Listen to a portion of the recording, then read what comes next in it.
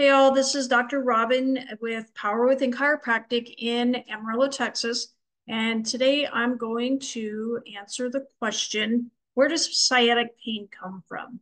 This is a question that I get pretty frequently in practice, and so I want to go over some of the details on that.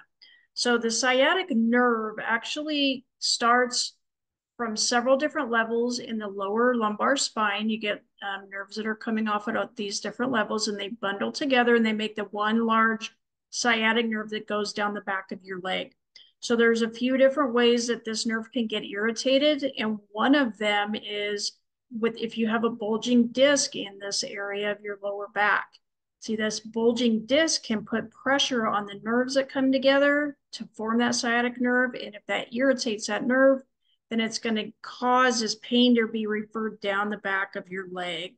There are times when it could be from a tight muscle that could also be compressing that nerve, but that's what we would usually try to figure out is what exactly is the cause of that. So if you suffer from sciatic pain, give me a call or get online at powerwithinamarillo.com, and let's get you set up and let's see what is the cause of your sciatic pain.